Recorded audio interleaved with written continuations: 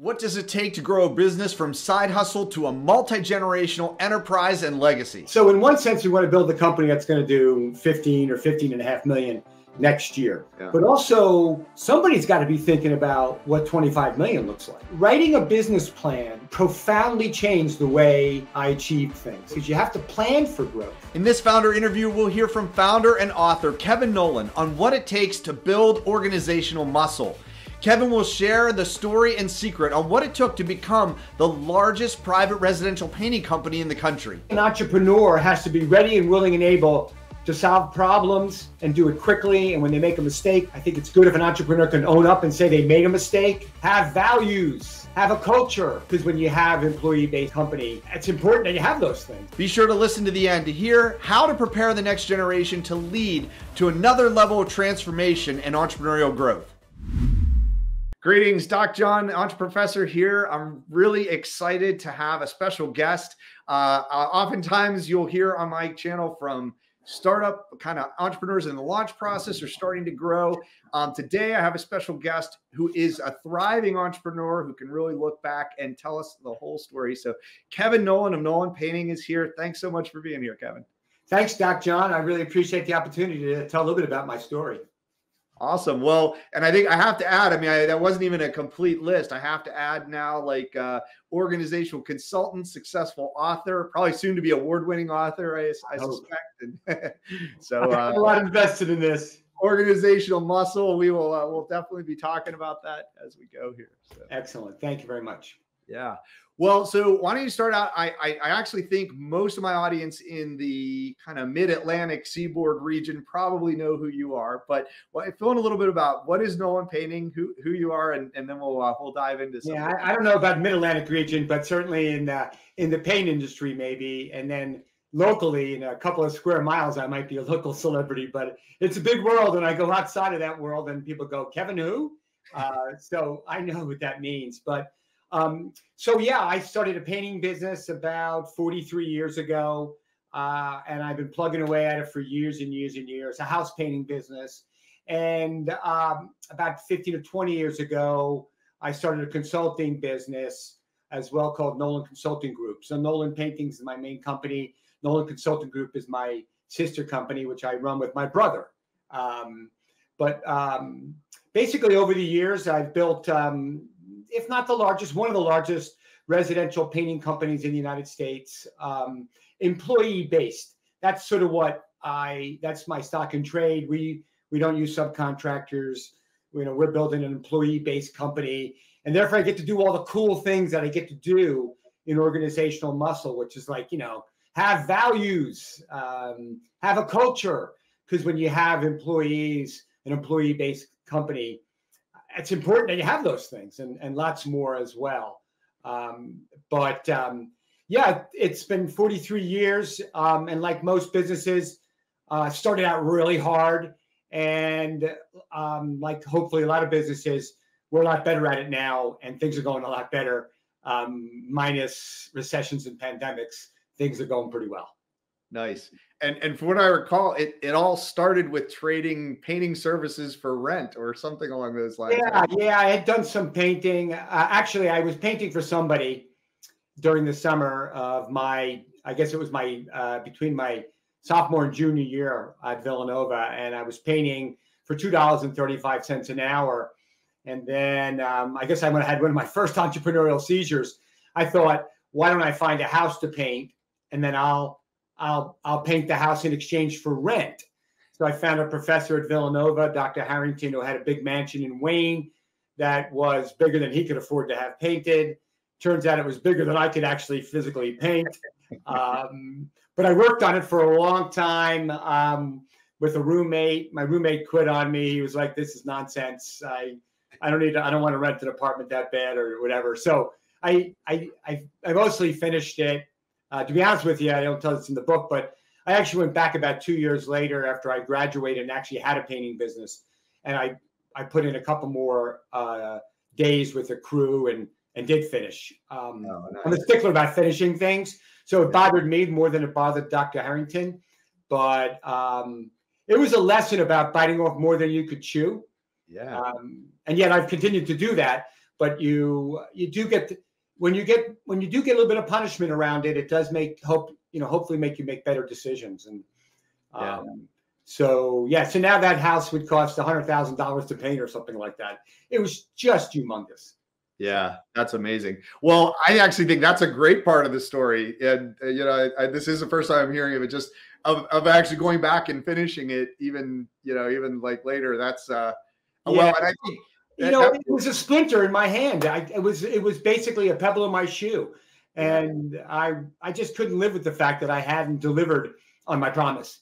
And like I said, he was pretty happy. He knew he had gotten a good deal, For a few months, for a little bit of rent, he had gotten most of his mansion painted, and he was letting me off the hook. But I wasn't letting myself off. Yeah, that's great. Well, I mean, I think that points to, and you see a number of examples of this through the book. Like you talk about values and the culture and the importance of values, and I think about even just your own, some of the things along the way that formed your kind of ethical approach and the values. I think about like the broken window and the bird that took the rap for it, I think that's a really interesting. Yeah, one of the first houses we were painting, we cracked like a storm glass picture window. I'm guessing it would have gone for a couple $100, I don't know, but that was more money than we had or even were getting for the paint job.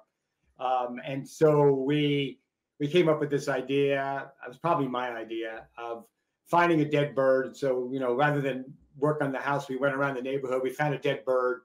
We got some red paint. We put some red paint. We framed the bird. The bird's laying there. We tell the customer, come out, look what just happened. They buy the whole thing and we walk off scot-free. But as I mentioned in the book, that's haunted me. Yeah. That's haunted me my whole life. Since that time, I've broken hundreds of windows and grandfather clocks and pianos and floors and everything. And I mostly forget about them because we did right. We did the right thing. We replaced it, we repaired it, we reimbursed the people for it, and no longer part of my conscience anymore. Easy to forget. Yeah, that's funny. What they say in entrepreneurship, I guess the Mark Zuckerberg comment about move fast and break things. In your business, that means something totally different. But his business is nothing like ours, believe me. Yeah, that's great. Well, good. Well, so just talk a little bit about your ideal customer. Just who are they? What's the real value that Nolan Painting provides? Or what do they crave that only Nolan Painting can provide? Well, that's such a great question. And I remember being in business a long time before I defined it. So meaning I was just taking all comers, right? I would take any job I could get. And if things got lean, I might do landscaping for them if they wanted, whatever. If things got lean, we would do whatever we took. And we would work for builders and we would work in new construction sites. And so over the years, I decided I can't make money doing this. I can't make money doing that. I know what we can make money at. And when I say make money, money is not the most important thing in the world to me, but it's super important because without it, you can't live, right? So you have to make sure you make arrangements to be a profitable company or you're not going to be able to sustain. So at some point along the way, we decided residential was our business. And we don't do new construction. We don't paint new drywall. We don't work for general contractors. We don't do third parties. We don't do apartment complexes. So that's a lot of no's, right? Well, what is the yes? The yes is, by the way, I forgot to say, we don't really like to work for super rich people either because they could be really demanding. We decided, what we want to do is we want to come up with what our offering is, what we can do and what we think we can do better than anybody. And only take customers who appreciate what that is. Nice. I mean, that sounds kind of obtuse, but the reality of it is it's once again, it's not the extremely rich person because that's not really scalable for me. I need lots of rich people and they keep demanding more than I have, or maybe they want to see me, or maybe they want to see, they're demanding. They want more people there. So what we do is we work for, middle class, upper middle class people that value a really good job, that want someone's going to show up on time, handle all the details, leave a really neat, clean job, stand behind the work, and just run a really fine project, which, by the way, is our promise. All those things I just said to you are on my website. They're on the back of my business card. We talk about them all the time. What is our promise to the customer? The promise to the customer is that we're going to do all those things. Yeah. And we're going to deliver 100% of the time. And we even go so far as to say, if we don't, you don't pay. And that really makes us fine tune about what we are. I think I tell the story in the book about how one customer was all hyped up about quality and craftsmanship, which are important. I mean, I'm not going to deny that that's a really important angle. We have to be able to produce high quality and really good craftsmanship. But really, it's not the most important thing to us. The most important thing to us is that we do that in a friendly way with really nice people working for really nice people. Yeah. And that may sound, once again, kind of out there obtuse, but I know it when I don't see it. I know it when somebody is mean to my employees or rude or anything. I hate to say it, but I'm stuck up. We're not working for you. Yeah. And I think you talked about, you kind of have a process for firing a customer, as I recall, right? We do. We would satisfy a customer with a smile and a grin, and we would make sure they were 100% satisfied. And if they proved to be overly difficult to achieve that result, or like in the case of this example, this customer who did not like her shutters, when I said to her, I said, well, the important thing is that my people were friendly, right? And she said, no, that's not the most important thing. The most important thing is that you do high quality craftsmanship on these historical shutters. And, since I'm in business 40 years, I probably said what I shouldn't have said, which is, oh, you chose the wrong contractor. For us, friendly is more important than craftsmanship. Yeah. And she looked at me like I had three eyes. But I did repaint her shutters again because I'm friendly. That's what she wanted. But guess what? We don't want to work for that customer again. Yeah. So we put a little star next to their name. And if she calls again, which, by the way, she has, because they usually, when someone who is particularly demanding and difficult gets satisfied, they often go back to the source of their satisfaction, meaning me, the customer, me, the client. I'm sorry, the contractor. So they want me to do the job again, and we don't want to work for them. And we just say in a friendly way, sorry, we're going to pass on this opportunity. We may elaborate a little bit more and say it didn't go so well for us, but we won't say any more than that. Yeah. Because we're not looking to alienate anybody. We're just looking to choose our clients so that we have as much control as possible over the situation. Yeah, that totally makes sense. Yeah. So I've heard you say it once today, and I've heard you say it in the past. You've talked about your entrepreneurial seizure. Yeah. Tell us a little bit more about that and what happens next. Yeah. So I guess when I was having my $2.35 an hour episode, I was having an entrepreneurial seizure.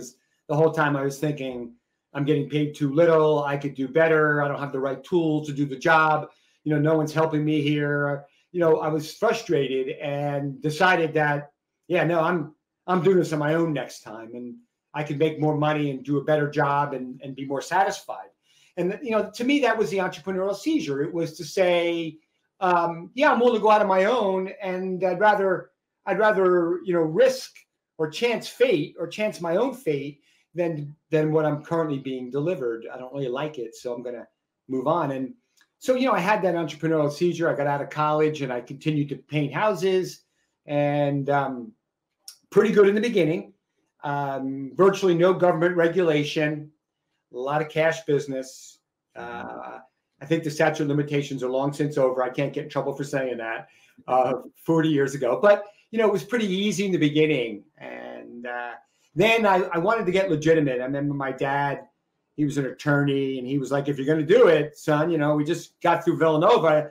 You got to be good at it. You got to do it right. And so then we started getting legitimate and having the proper insurance and paying the proper taxes. And, all of a sudden you're getting targeted by some government agencies now and then. And frankly, it got really hard. And for a lot of years, I struggled saying like, why did I do this? This isn't working out for me. I started having kids. It started getting harder and harder.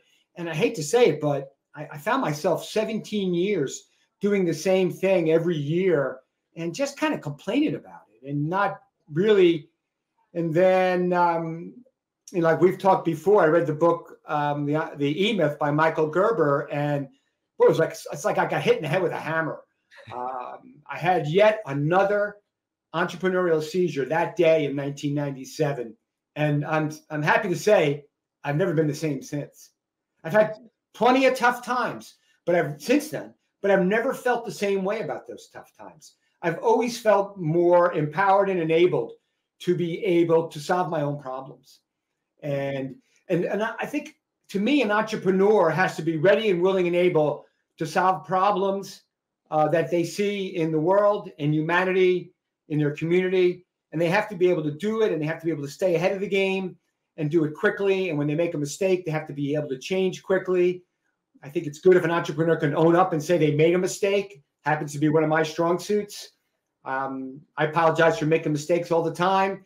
I can make a mistake, apologize for it, and move on.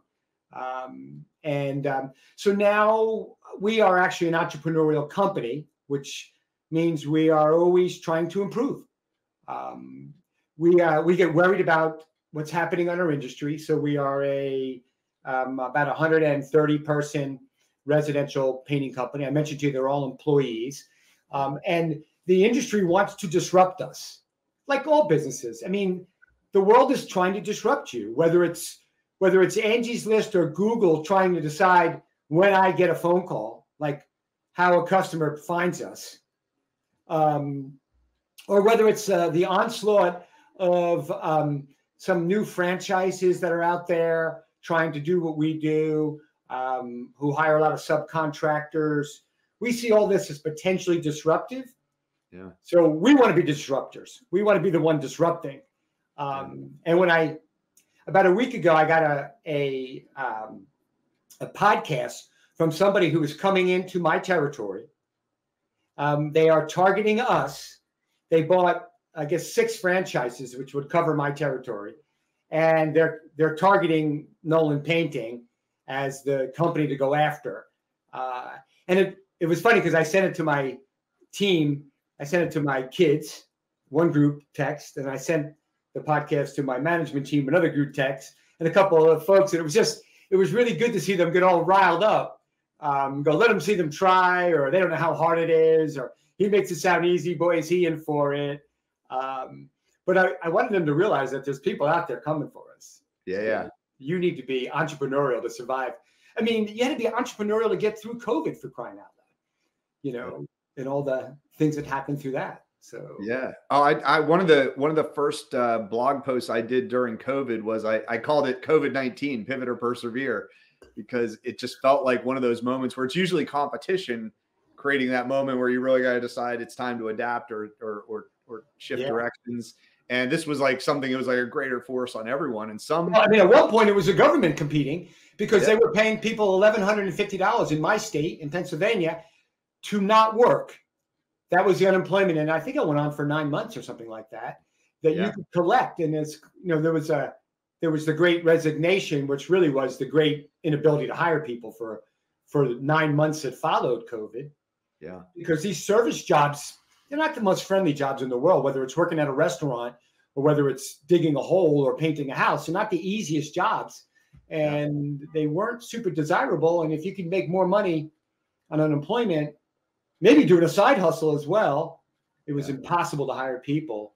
So just one of the myriad of challenges that we've had to go through over the last few years. I would say overall, looking back though, I hate to say this, it's crazy. It's probably a net positive, all said and done. I mean, we're more profitable now. We have more money in the bank, and we're in a different position than we were then. So, go figure. Well, there could be a lot of opportunity in just being forced to look at the world through a different lens for a time. Yeah, so absolutely. It's funny talking about competition. Made me think of the story you told in the book of the hand painted sign that disappeared and then discovering it. It's in my hallway. So I think, we've been a bit of a target since the get-go because people have always said, well, first off, I market pretty aggressively. And, that meant always putting a sign out in front of someone's house and having your trucks lettered and things like that. And early on, I just realized that you had to do those things if you wanted to grow. That was entrepreneurial. It's come up with new ways of guerrilla marketing. And I tell the story about painting the late great Villanova coach, Rolly Massimino. He's a national champion coach, NCAA champ. And we painted his house right afterwards. And I had this, back then they didn't have silk screening or any other type of printing. Everything was hand lettered. If you wanted a sign, you hired a sign painter and he free-handed you a sign and he charged you a couple $100, which is a lot. I probably could get 200 signs now for $200, but back then it was one sign, and I put it up in front of Rolly's house, and the very next day it's gone. And like 10 years later, I'm at a competitor's house, his office, and I see it hanging on the wall.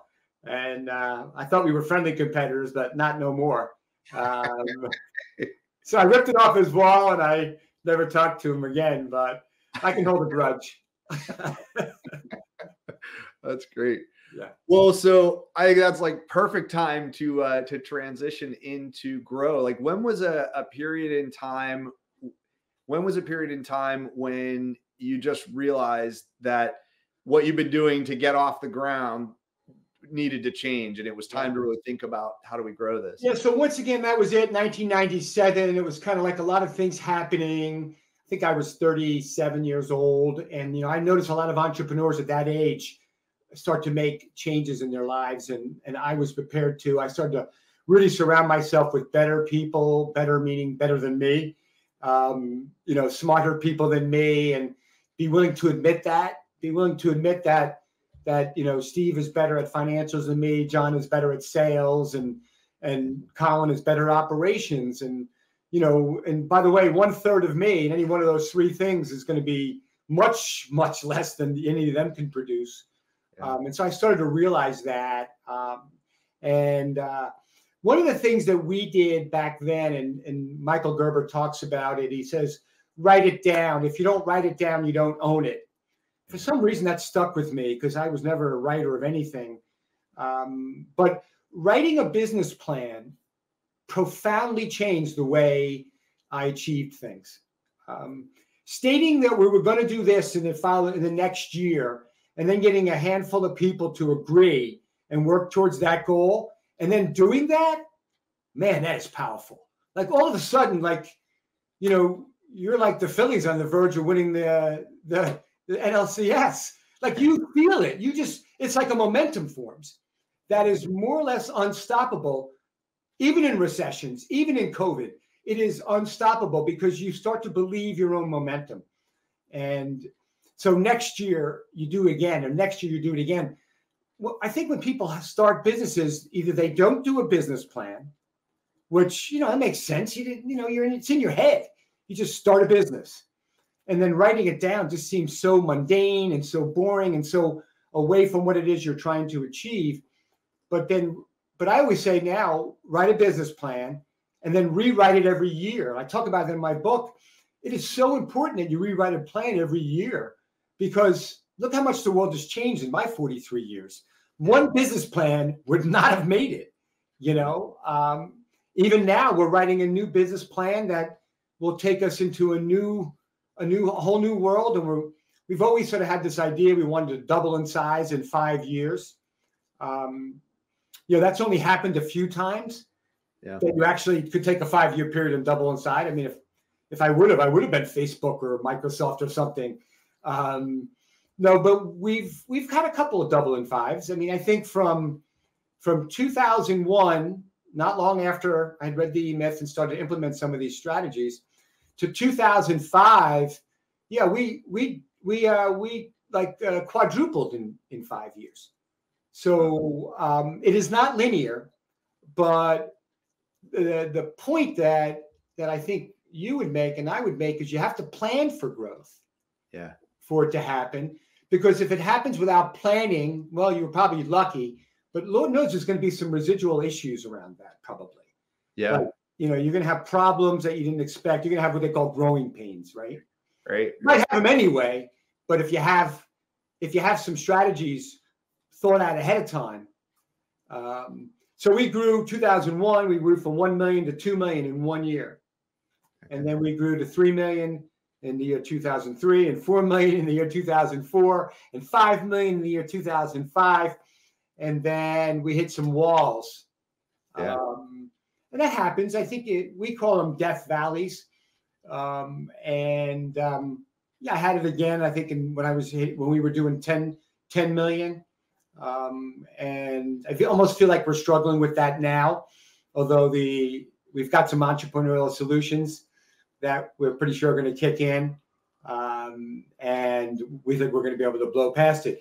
But once again, it requires an entrepreneurial solution. It's not being done now. How are we going to do it?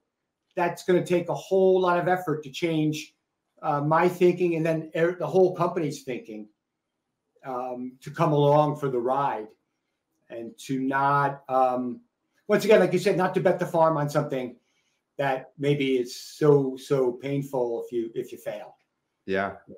Yeah. So in those couple of times when you had a really substantial growth, like what are some of the things that you did leading up to that to plan for it, prepare for it, or even facilitate it? Well, it's even back to the same thinking we're thinking about now. So for instance, a lot of times you have to build it before they will come. So that means like you need to build a sales department before you can start selling. You need to build an inventory of, in my case, workers, of staff before you can sell it. And often the way most business owners, and I have in the past, even in my entrepreneurial spurt in the last 20 years, are reacting. Not so predictive, but reactive, meaning we get busy and then we hire people. And then guess what? Everybody else in my industry is doing the exact same thing. And so now all of a sudden the labor pool is not so big. We can't hire people. So one of the things that I remember doing was saying, let's take a chance that we're going to have a spring this year. Let's take a chance that like most every spring in our business, there's going to be a flurry of activity. Even though we only have a couple weeks worth of work lined up or a week's worth of work lined up, let's start hiring like we had a lot. Yeah. And so we did that, and turns out I was right. The spring did come, and we had hired all these folks. We were able to meet the demand. By the way, that's how we mostly grow, by growing people, by getting more people and employing more people, deploying them out to jobs. That's where the money comes from. It's not the sale of the paint job. It's the completion of the paint job that gets us the money. The salesmen think sometimes that when they sell a job, that boom, they're done. But it's really doing the job, has to come in on time, not a lot of problems, no broken windows, things like that.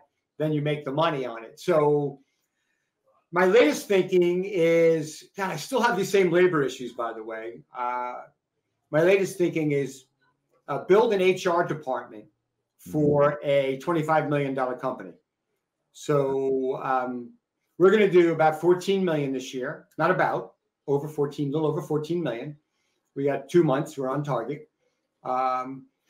We want to build, so in one sense, we want to build a company that's going to do 15 or 15 and a half million next year. Clearly, we need to do that.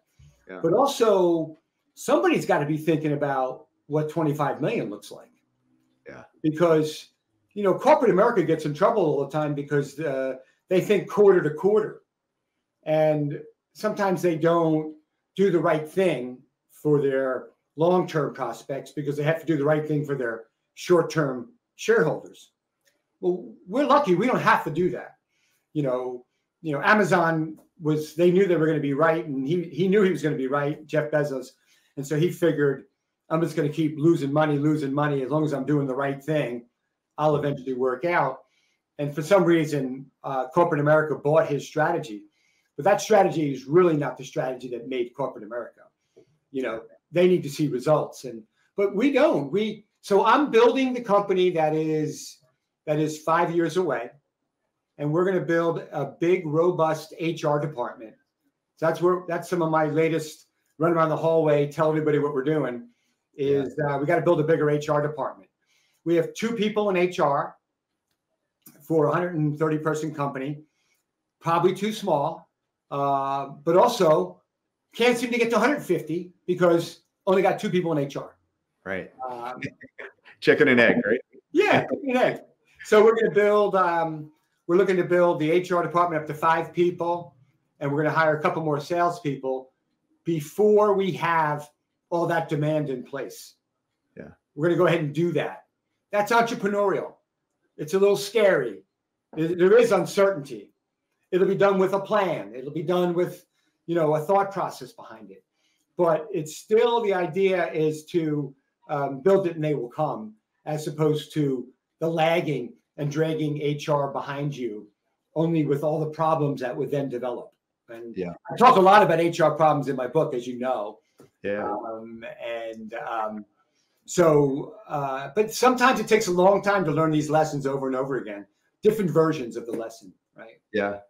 I noticed as you were talking about growth, you talked maybe 2 categories. I noticed a lot was around the people side of it, so values and culture. But then I also saw a lot in terms of like just structure and systems. I'd just be interested in your take on just how some of those things come together, particularly in the growth mode. And I think you're already kind of moving in that direction. So well, I think entrepreneurs by their nature are seat of the pants. So some of the stuff, like when I say write it down, they would bristle at that because like they don't write stuff down. It's all in their heads. They're usually quick thinkers. They may not be deep thinkers, but they're quick. They could be deep too, but a lot of times they are moving so fast that writing something down or typing it out is just not a good way for them to manifest their ideas. And it really is so important. A lot of times they're seat of the pants, but the people that they would surround themselves with aren't comfortable with that. No one really wants to work for a seat of the pants owner or leader. They want somebody with some type of, they love the visionary and they love the fact that you will confront problems and act on ideas, but they're not as comfortable with change as you and me would be, maybe. And yet the entrepreneur is really not comfortable with structure and like, we're going to have 7 meetings a week. But I'm here to tell you, you need to have 7 meetings a week or 4 or 3 or 12, whatever your magic number is, whatever you're working on. It turns out a well-run meeting is probably the most effective way to engage people. Now, I said well-run meeting. Right. That's the unicorn, right? That's the big deal, yeah, because, we all know what it's like to not be in a well-run meeting. And I think we've probably all been guilty of not running a well-run meeting. Yeah. So valuing what a well-run meeting is, I think if you spend time thinking about that and identifying it in your culture and you make that part of your culture, they're not an hour if they could be done in 20 minutes. And they're not even 20 minutes if they could be done in 5. Because we do these things called huddles every day on every job. And that's a meeting. And all I ask is 5 minutes to go over the safety issues. Yeah. And they do a report and they send it in every day. And it's not negotiable. Like, it's got to happen. And they get bonus for it. Like, it's so, this carrot and stick going on, but you have to do it. Yeah. Like a meeting about marketing, a meeting about HR, a meeting about finance, a meeting about operations. Frankly, without these well-run, very structured, on time, finish on time, every Tuesday, 3 o'clock, like all these structure that could sometimes feel a little bit oppressive to the entrepreneur, actually create freedom. Yeah. I mentioned that I can live with 7 meetings a week. Believe me, I don't love it. But yeah, if you told me, okay, Kev, you have complete freedom, but 7 times a week, you're going to have to get together and discuss these 7 topics. And the rest of the time, you can go do whatever you want. Well, it's not quite like that, but there's some truth to that. And rather than talk about HR or an HR issue in the hallway and have it intermingle with whatever I was doing. Yeah. We talk about it once a week. Once a week, we have a meeting about the rules of the game. Once a week at 3 o'clock on Tuesdays, we talk about HR. It's an hour meeting. Sometimes it takes 45. It always ends in an hour, never over, because I have another meeting at 4 o'clock. Right. And so we box these meetings together. We teach people how to have meetings. So when I'm not running the meeting, we teach people how to have the meeting, and I don't run a lot of them, but we use an agenda. We sometimes I get told in these meetings, Kevin, you're heading into the weeds, or you're off on a tangent. I'm like, touche. You're absolutely right. We want this meeting to end on time. We have to stick to some structure. So, that's one form of structure. And then all the other stuff that's important. I mean, I mentioned safety. Like, you have to have safety structure in a residential painting company, or you're going to have people getting hurt. You have to have meetings on marketing, or you won't get customers. Mm-hmm. And in our case, we have to have a recruiting meeting once a week, or we can't recruit people to our company. So once a week, we talk about money. We have a financial meeting. It's only a 30-minute meeting. Go figure. But boy, what a difference it makes to focus once a week on something and not be interrupted. And most times, if something comes in the middle of the week, if it can be saved to that meeting, we would save it to that meeting at 3 o'clock on Tuesday. If it has to be dealt with now, we'll make an exception to the rule. Yeah. And as I always say, if we make an exception to the rule, we want to watch out that we don't make the exception the rule. Yeah. So, well, I would think in some ways it seems very freeing that exactly when there is a time to talk about something, and so you don't have to, use a lot, give it space at other times of the week unless it's critical. Yeah, like Jocko Willink says, it's discipline, and discipline is remembering what you want, and so it's a discipline. But if I want to grow the company, and I want to handle all these disciplines, HR, marketing, finance, I want to remember what I want. I want to hit a goal. I want to hit a target. Well, I'll do what it takes if I remember what I want, right? Like if I want to stay a certain weight, and I want to gain a lot of weight, and I remember that, well, maybe I won't have a piece of chocolate cake tonight. If I'm creeping over it, I'll say, yeah, no, I'd rather stay 175 pounds than eat that chocolate cake. And it helps. It just helps to remember what you want. And then, it's very freeing when you start to make decisions in that way. I think it makes life a lot easier. Yeah. Yeah. And your reference to the 7 meetings, not an incidental. For those who haven't read the book, I mean, there really are 7 meetings, and they're very structured in terms of timing and purpose. There's Tuesdays, Wednesdays, and Thursdays. 1 on Monday, 1 and 3 on Tuesdays, and 4 on Thursdays. Guess what? The rest of the time is unstructured, right, and valuable. Yeah, that's great. So, talk about just in that growth time, what are some of the biggest hurdles that you ran into, and what was the secret to overcoming those? Well, I mentioned before, I think that a lot of times there's uncertainty. I think that the entrepreneur has these ideas, and maybe would be hesitant because they don't always know it's the right idea. And people think I'm so certain that I always know what I'm doing. But that's not true at all. I'm willing to act on my certainties, no question about it.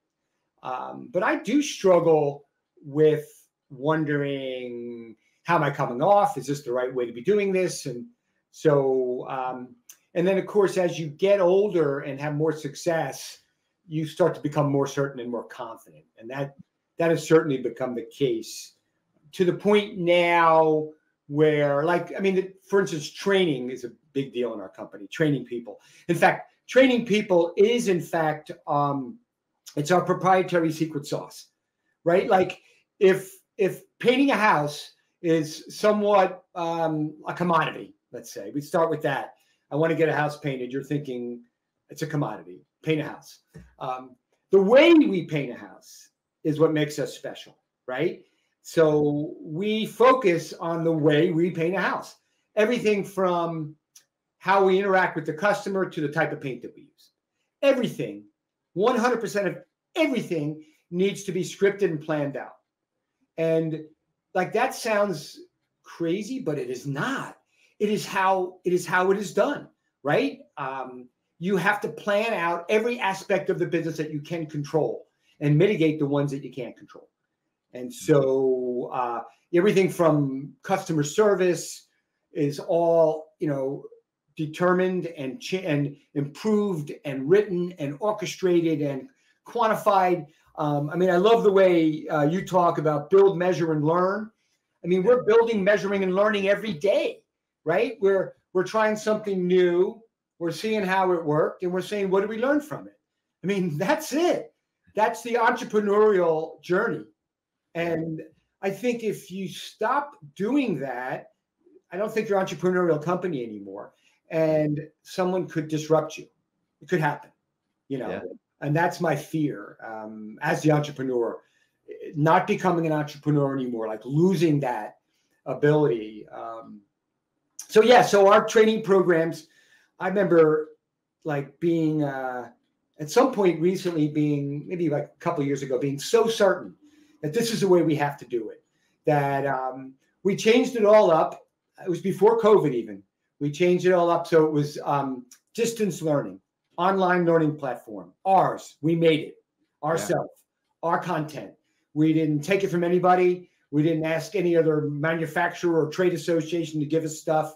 I'm not saying we didn't read that stuff and become informed by it, but we made our own proprietary training program online, in the cloud, modules. We decided to copy what was happening in social media, which is short attention span, short videos and clips. Yeah, right? love that. And younger people love it. They're used to it. And so all of our training is not done in our building. We have a great big building here. We have a great big conference room. We could fit 100 people in it, but that's not the way we train, because that's not the way people learn nowadays. Particularly not someone who I would hire to be a painter. They wouldn't learn how to be a painter in the classroom. They would learn how to be a painter in the field, right? Right. So we allow them to do the learning platform in the field. And then we copy a military learning format called OJT, on the job training. Yeah. And we incentivize both the instructor and the student to go through the modules and get trained and check them off. 4 stars is proficient. 5 stars is Excel. Simple system everybody understands. Once you do that, you move to the next one. Voila, we've created a learning path and a career path and a real job and a way to incentivize and promote and motivate people to move up. And it's really been our secret sauce. Absolutely. Yeah. That's excellent. Well, it makes me think of like, organizations like McDonald's, Ray Kroc was sort of known for, it's like, we're going to make this so simple that a very common, just doesn't have to be some specialized person with specialized training. It's, the kind of common ordinary person will step in, follow the system, learn the system, execute the system. And everybody used to rebel against that because everybody wants to have great people. I get it. Well, you can have great people in a great system, right? You can have great people in a system that is so great and simple, and the simpler it is, the better. And they will excel in that system and be happy in that system. Yeah. But yeah, it has to be to the point where, in my world, I'm not hiring brain surgeons to paint houses. So in most cases, I'm hiring unskilled young people. Yeah. So like McDonald's, it has to be, and by the way, I can't wait 9 months to make a nickel off of them. I need to start making money off of them relatively quickly, within a week or two, because of our model, we need to start making money off of them, as soon as we can get them physically capable of doing some tasks. Yeah. So we've actually, a lot of times, you look at companies like ours and we say, we're not really a painting company, we're a training company, or we're not really a painting company, we're a marketing company. It's good to have all those things in your quiver, I think, to be able to do that. Yeah. So, yes. Well, and so you've talked a lot about like the kind of development of talent, training development, but you also talk in the book a lot about like I'll call it employee engagement and motivation and some of the things there. And some of that is structural and some of it is cultural. But talk a little bit about that part of the process. Yeah, I think that is important. I mean, as part of the leader of the company, it's your job to have a vision. When I say that, I think of it as like, that's your main job. Like, that's your job, is to get this vision thing worked out. Like, don't be like waffling here. You have to get this vision thing worked out. I talk about doing it on paper, writing it down, sharing it, getting buy-in, making sure that it makes sense, because you're uncertain. You want to get some other opinions and you get the buy-in, but then you have that buy-in and now all of a sudden you're a team going for that vision. So that's cool. So you get some there, but then the individual wants to have, like, they want to have, where are they in that vision? Like, is there a future for them? Oh, it's great that you want to paint $25 million worth of houses, but how does it help me? You know, incidentally, I often say, why shouldn't we grow? People worry about companies growing too fast. Believe me, we have not grown too fast. It's taken 43 years. We should be the ones that grow because we're doing it right. Mm-hmm. I mean, you know, we have a tremendous net promoter score. We're a best place to work every year. We treat our employees really, really well. We have a 401k and healthcare plan. We train people, they move up. We're the ones that should be successful, not the ones that are hiring subcontractors, or not necessarily the ones that don't share with their people the bounty of a successful business. So we should not feel guilty about it being a growing company. And in that growth, we're going to create opportunity for folks to be leaders, to move up, to take on new jobs. You know, someone could move up and become a salesperson. Someone could move up and become a manager. Or in some cases, I could create a picture for somebody of what life may look like for them in 5 years if they keep doing what they're doing. Mm-hmm. And I often get pretty specific. I get specific. I say things like, you could be making $100,000 a year doing this, or one of my crew leaders recently was asking. We were looking at trucks, and he was asking for a Ford Lightning. A Ford Lightning truck is still about 80 grand, and I don't have a Ford Lightning, and I don't think we're buying him a Ford Lightning yet. But I did tell him that if he moved up to the regional operations manager position, which could probably take 3 to 5 years, I'd get him a Lightning. So he was like, "Yeah, I think I could wait for that." And so painting a picture, I think, for other people can be a superpower if you're prepared to help them get there and, you know, deliver on the promise. And delivering on the promise means you have to be true to your word and all that stuff. But that's really what I live for. You know, one of my favorite quotes is, "You can get anything in the world that you want if you help someone else get what they want." Yeah. I've seen that work. Yeah. I think it's that like Brian Tracy or Zig Ziglar. It feels like I've heard. Yeah. Something like yeah. that. And I've seen it work. I mean, I have this wonderful company where I have virtually no day-to-day problems. I mean, you know, if you were to talk to most contractors, probably a little smaller than me, but most contractors, you know, in an hour's time, their phone would go off like 30 times. My phone doesn't go off at all. You know, I only deal with the essence of the worst problems. I say all the smaller mom and pop problems that we would have every day are dealt with other people in this organization. Yeah. And I'm just blessed that I've been able to get that kind of buy-in so that they would do that. But I will tell you that my 5 senior managers who have been with me for 25 plus years each will all be millionaires when they leave the company. Yeah. And I got whatever I wanted by helping get them what they want, you know? So very, very, very rewarding. Yeah, that's awesome. Yeah. One other aspect of I'll call it thriving, that I saw you talk very openly about, which I think is probably very helpful, because I'm sure some might keep it a little closer to the vest. I mean, it seems like you've been able to, over time, kind of become your own bank, your own insurance company, even your own landlord. Yeah, that's funny. Yeah. Talk a little bit about that. That's I mean, I was surprised, I was writing this chapter on money. I have the money chapter, and yeah, that's where I kind of laid out some of that stuff. And I'm not sure I planned on doing all that, but I was moving in that direction.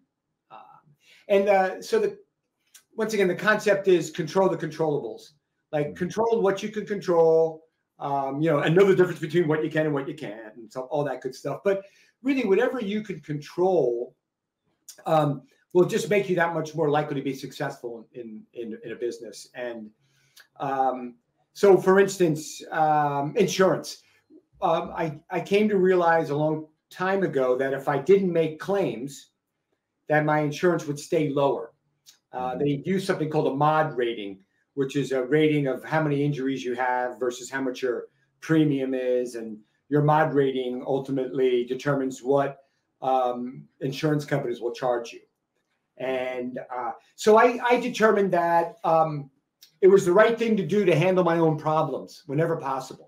So if somebody got hurt, I would say, you don't have to go on workers' comp. We'll file the claim, but we're not gonna submit your payroll. We're gonna pay you, and we're gonna pay you until you're healthy. And might sound like you're throwing money away, but let me just tell you, if you pay insurance premiums, they're going to figure everything that they paid in a given year, and they're going to charge you in the next couple of years, because insurance companies are not in the business of taking losses and keeping those losses on the books. They make them back up again on you or the next person who has that rating based upon the experience rating. So at any rate, so sure enough, my insurance stayed low. And I'm in a business where most my competitors don't really have insurance, or at least the proper amount. Meaning, if you have a subcontractor, you don't have workers' compensation, which is huge. It's expensive as all get out. I can actually compete with companies that don't have insurance because mine has been able to stay so low. So along the way, we kind of found what's called an insurance captive, which is an organization that gets a lot of like-minded businesses, like the mind I just told you, handle your own problems, take care of your people, even fix your own dents in your vehicle. It really has to do with our accountability value. Like, we handle our own problems and only use insurance for catastrophes. Yeah. So my current plan is self-insured, and we have $100,000 deductible. And then we chip into another thing that covers up to $350,000, and then over $350,000, it's a company like Lloyd's of London, or something like that. It's actually Zurich, but they would pay the high stuff. Well, it turns out the high stuff doesn't cost that much. It's the $0 to $100,000 exposure that's really costing the most amount of money. But by controlling our own destiny there, we naturally manage our costs better than the insurance company will, because I get that employee back to work pronto. And I get them back to work not by threatening, but by, for lack of a better word, loving. Like, I treat them like my son or my daughter. If someone gets hurt in my company, and we've had it, I've had some pretty bad injuries. I talk about some of them, but I've been in business a lot of years. I've had some bad injuries. And when someone gets injured, we treat them like someone in our family, which means, we're sending someone to pick them up and take them to the doctor's appointments, to the physical therapy appointments. We're dropping meals off at the house. We're checking in on a daily, every other day basis. We're bringing them back to work to do meaningful light duty work, not in humiliating light duty work, but meaningful work. If someone breaks their leg, we'll have them do. We paint kitchen cabinets, and we have them sit on a stool and sand and clean kitchen cabinets for a few hours a day. Not so much so that they're going to become bitter about it, but that they are helping, that they are contributing, that they are a valued member of the company. And we treat them like that. And guess what? They want to come back to work and be healthy and be back to work as fast as possible. And so, so it turns out it's very cost effective. As far as being my own bank, I want to get out of the business someday soon. And I don't want to be co-signing stuff. I'm going to be passing the business on to my children. In between, I have a transition period where my current management team will manage the company. They'll run the company. So I'll still be the owner for a number of years while they manage the company. And when we go to borrow money for a vehicle or something, I don't want to have to be the one co-signing. Like, I want to be done with that. So as it turns out, our debt's down to zero, and we have a chunk of money we set aside, and using discipline, we borrow money for a vehicle from that. We do the same thing. We usually put down about 10 or 20% of the vehicle down, cost of the vehicle down from our cash flow. And then the 70 to 80% of the cost of the vehicle, or whatever it is, would come from this account. We call it a capital investment account. And then we amortize the statement, and then we pay it back with interest. Now we're treating ourselves well. We're paying ourselves 4% interest rate now, which is a very competitive rate. But that's good. Why not compete with your competitors with a good banker in your pocket? So that turns out to have been a smart thing to do as well. Once again, I just sort of came upon that it made more and more sense the longer we were in business. And of course, buying the building that you rent from really is a no-brainer if you can afford it.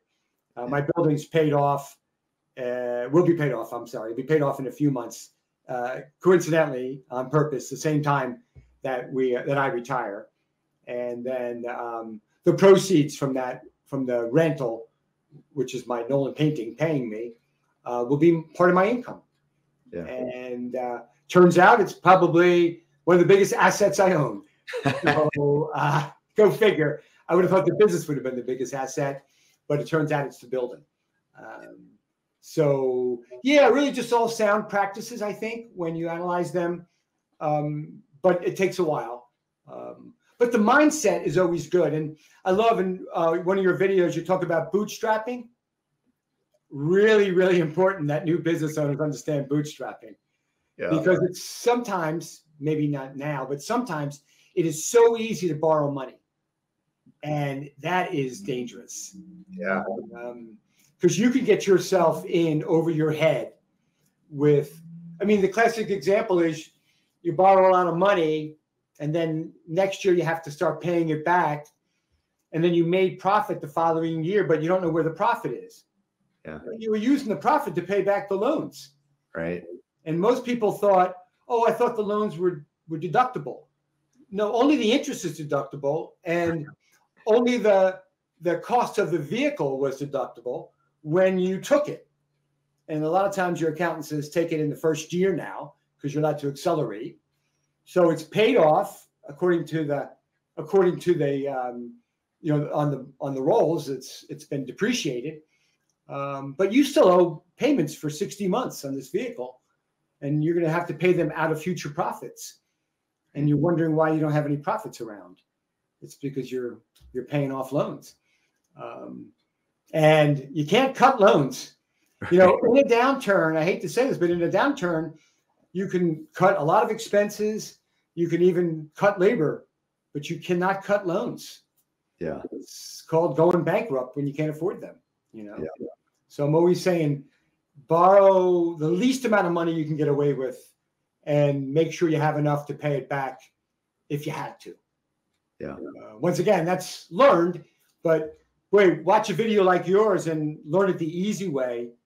Read a book like mine and learn it the easy way versus the hard way, which is when you're struggling. Yeah. And if you're an entrepreneur, I'm pretty sure somewhere along the way you're going to struggle. Yeah, absolutely.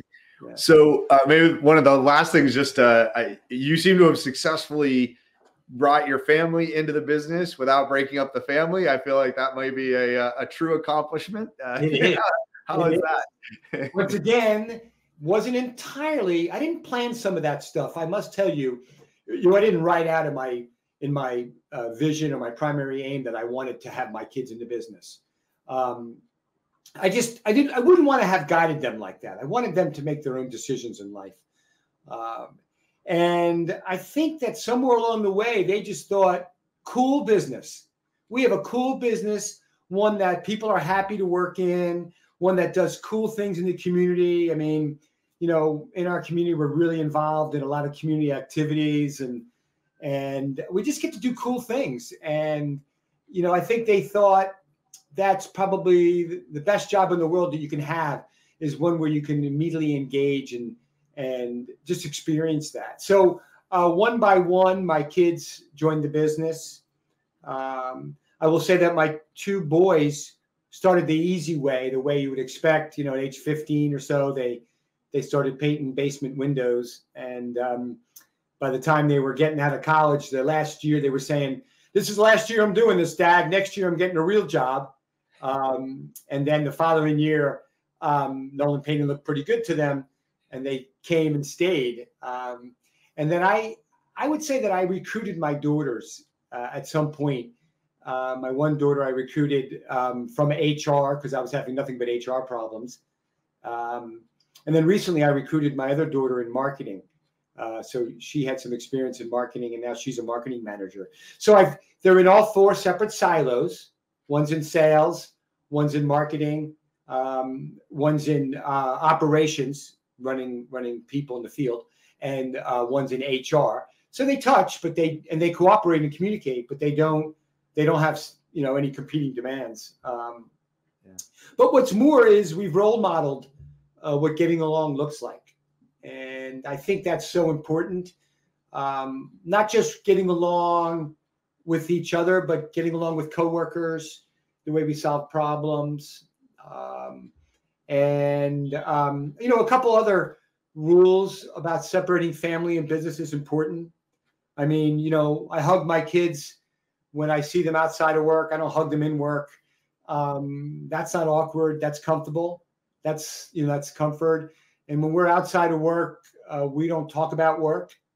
I think that's healthy. And when we're in work, we don't talk much about family. I think that's healthy. But this whole thing about respect, but also, God, do I feel lucky to have them? I mean, how lucky am I? I pinch myself every day and go, how lucky am I to have this well-behaved group of children that want to be together and that want to make our company great. It's way more than I could have asked for. I can't help but think that I, myself, my wife, and my other leaders in the company role modeled what it's supposed to look like, and that no matter what I said or did, it was the role modeling that mattered.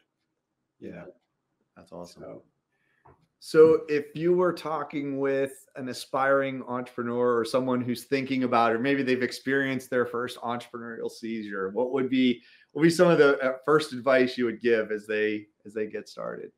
Well, I said it before, it took me 17 years to figure it out, which is write it down.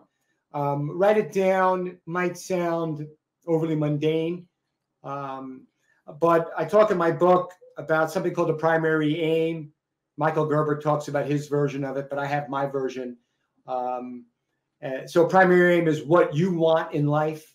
You have to decide what it is that you, the entrepreneur, really, really wants in life. It'd be as clear as you can about it, because then you'll know when you got there, for starters. But also, it seems like that can change from day to day, sickness and in health, seasonality, good times and bad. Sounds like marriage vows, but it could change. Like what you want changes. And sometimes what you want is not what you think you want. So spending time deciding what you want. I'll give you a quick example. I wrote in one of my primary aims that I wanted to open up another office in another location, and I chose Maryland. And so Maryland's about 110 miles away. And so sure enough, I opened up an office in Maryland, And then for about a year and a half, by the way, my accountant said, how much money are you prepared to lose before you pull the plug? I'm glad he said that, because I included that in my primary aim. I said 100,000, which seems kind of low, but sure enough, a year and a half into it, I'm 100,000 in the hole. And yeah, I'm not liking it. Turns out, instead of being home for dinner at kids' soccer games, I'm driving back and forth to Maryland. Yeah. Like, that's not what I wanted. And I'm having leadership vacuums down there. And so I wrote a new primary aim, decided I didn't want that. Yeah. And I pulled the plug, and then I opened up my consulting company. And now I have a contractor in Maryland who pays us to consult with them. And they're running a painting business in Maryland, and they're doing it, kind of our way. So that was another strategy to sort of spread. What I really wanted to do was I wanted to teach and spread and share the way we do things. And so writing it down, and then so that's the first step. And then the second step is write it down again. All right. So the first one was write down what you want so that you know what you want. But then once you decide that, you have to decide what we want, meaning who's going to be in your business. And it's a much more formal document. That's a business plan. And there's a certain piece in there called a vision. And that vision is written out. And we do a 1 and 3-year vision and a 10-year vision. And the 10's kind of cloudy. The 3's pretty real. I mean, we're shooting for the 3. The 1 is happening. We're doing the 1. I bet you we do 9/10 of what we write down and plan on doing in the next year. But I'll tell you, writing it down and then reading it in front of a lot of people at a company meeting, damn, we're doing that. We're doing it. I don't say something and not do it. So it makes it real. And, versus just running around spouting off ideas, not so real. Yeah. Written down, distributed and shared, very real. And when you do that a few years in a row and you start to do 9/10 of what you said you were going to do, most years, people get a lot of confidence in your ability to lead. Yeah. And they go, wow, that's powerful. He's a good leader. He takes us places where we need to go. And I say that none of it's me. It's a we. It's a team. The vision is a we. The primary aim is a me, but the vision is a we. And the primary aim is personal. I share it with some people, but not a lot of people. But the vision and the business plan is how we're going to get there. And it's so powerful to have the next year's instructions written out. And then unless something goes completely haywire, which, by the way, if it goes haywire, you meet at 90-day and you take it all out of the filing cabinet, or you print it, you blow off any dust that accumulated in 90 days, and then you evaluate if you're on target, if you're way off target, or if it was a stupid target. Yeah. You can make those 90-day corrections. And as I mentioned, during COVID, we've had to do that. Yeah. During a couple of recessions, we've had to do that. But I can tell you, 2023 is working out pretty much like we said it was. It's shaping up pretty much like I wrote it out last December. Yeah. Powerful. That's powerful right there. That is. I mean, it gives me chills. So It's powerful. So write it down. A business plan, writing it down. And of course, read Michael Gerber's book and read my book. Yeah, all right. Absolutely. Yeah. Organizational muscle. If I didn't hear it the first time, and I'll definitely have the link below for that. And and I mean, definitely hear that influence of Michael Gerber, E-Myth, Jocko. I hear, extreme ownership. Definitely hear profit first. I hear traction. Yeah.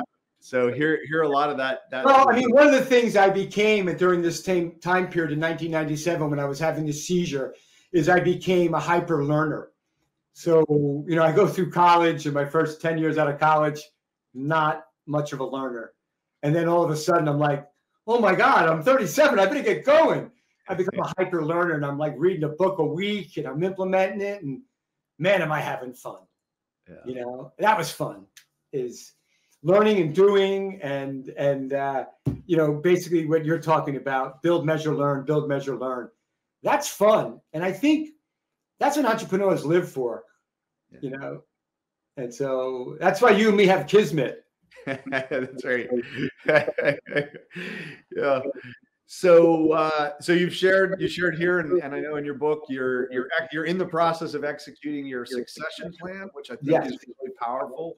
Kind of planning your exit, so to speak. What's next? What's on the agenda as you? Well, you know, I'm looking to sell this book. I'm going to make it my mission to sell 100,000 copies of the book. I didn't say 1 million copies. That would have been a crazy idea, but I've actually written down sell 100,000. And that's a hard idea, but not a crazy idea. If I could just get Sherwin-Williams to buy 50,000 and give them to all the painters, I'd be halfway there. My book is more than that. It's really for any business owner. It's really never been about painting for me. It was about business. So I'm basically looking to be doing some speaking about it and traveling the country doing some speaking to trade organizations and other business groups. And then, I talk a lot about it in my book about just finding other ways to control the hyper energy of an entrepreneur. I tell a lot of stories about me being a runner. So I'm 64 now. I ran 2 5K races over the weekend. I'm pretty sore and beat up from it. At some point, I won't be able to run as much as I do now. Not yet, but at some point. I mean, let's face it, sooner or later. So I'm looking for hobbies and things that I can do. So my latest thought, my wife is tired of hearing about it, but I've started, is I'm taking art classes, and I want to do plein air. So plein air is when you paint outside. Okay. So I have this whole vision of having a backpack filled with everything you would need to paint a landscape. So still painting, still part of my world. I'm a painter. Yeah. But I have a vision of, in my 70s, hiking to the top of a mountain, setting up camp, camping out, waking up the next morning, painting sunrise, packing it all up and hiking down. Nice. It would fulfill my spiritual, my mental, and my physical needs. And so now I'm starting on that journey. I took my first art lessons about 4 weeks ago. I'm gonna stick with it. I enjoy it. So that's all that counts. That's great. Well, so now then maybe it can be an open air painting for all 50 states along with your marathon. Yeah, I don't know. Don't give me any crazy ideas. Oh, that's awesome. So, well, I always love to ask, and if you have one, do you have a favorite founder film? Well, you sent the list, and it does turn out I read most of them. I saw most of them. So I'll pick The Founder with Michael Keaton. I've seen it 3 times. When I first saw it, I was so excited that it was the first time I went to see a movie since Jurassic Park or something. And I remember like talking my brother into going with me, and then going to McDonald's afterwards and having my first like Big Mac in like 20 years. So it was really cool. And the whole concept of him struggling. So I think that's a universal: struggle, struggle, struggle, succeed. And he certainly struggled before he was successful. And that makes for a great story. So I'll pick that one, but I like them all. I enjoyed them all. But The Founder with Michael Keaton, the McDonald's story, is a great story. Yeah, that's awesome. So where can we get your book, and what are ways people could get in contact with you if you were wanting to? Yeah, so you can visit my website, organizationalmuscle.com, or short, orgmuscle.com. So orgmuscle.com. And from there there's a link to Amazon. The book is available on Amazon. Yeah. And very shortly will be available on Audible. Read by me. Excellent. So 23 hours in a phone booth or something like that. Yeah, it was not an easy read for me. Mostly because, like most entrepreneurs, sitting still for that long is not our cup of tea. But I pulled it off, and people like to hear a founder's story. So that's what you got. So I often, by the way, say that just to sort of wrap up the other concept of why I wrote the book, it had this original idea that, all right, here are the instructions. I'm leaving now. Yeah. So I'm leaving. Here's the founder's transcript of the business. And like the Constitution of the United States, here's what I was thinking. That's what the founding fathers were thinking. Now, we can change that. They can change that. As a matter of fact, they're going to have to change things because we've already talked about how much change in the world. But they'll always know what the founder was thinking. Yeah.